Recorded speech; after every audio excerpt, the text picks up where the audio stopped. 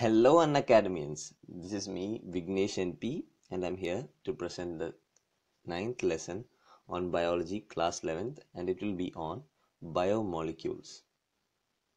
So this is me, my name is Vighnesh Np and teaching is my passion and you can follow me at Unacademy by hitting the link below. So introducing to biomolecules, the first question that comes to our mind are all living organisms made up of same chemicals?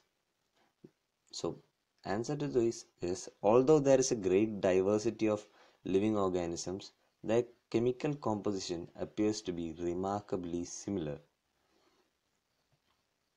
A closer examination reveals that the relative abundance of carbon, hydrogen and oxygen is higher in living systems than in inanimate objects.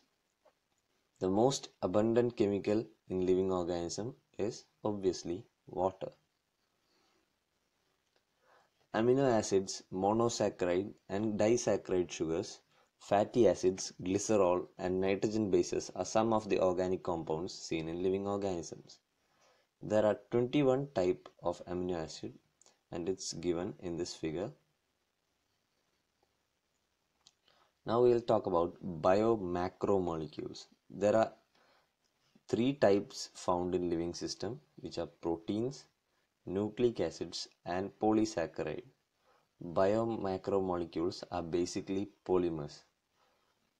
That is, they have high molecular mass. First of all, we'll talk about proteins. Proteins are heteropolymers made up of amino acids. That is, amino acids are the monomers of proteins.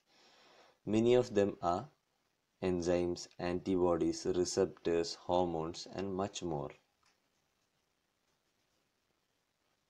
Enzymes are proteins which catalyze biochemical reactions.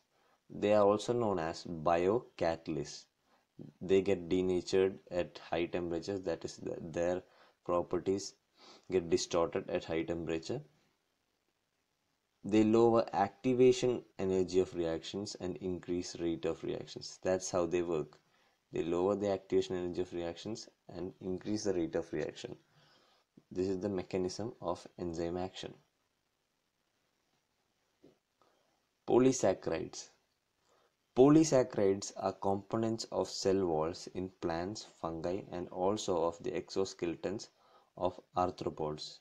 You learned in the animal kingdom that arthropods' exoskeleton are also made of polysaccharides. They are storage form of energy, that is starch and glycogen, and this is a typical unit of polysaccharide. Nucleic acid. Nucleic acids serve as genetic material, that is, they are RNA and DNA, which is ribonucleic acid and deoxyribonucleic acid. They carry hereditary information and are passed from parental generation to progeny. That is, they carry information from one generation to another. And these are the basic differences between RNA and DNA. You can learn from this figure.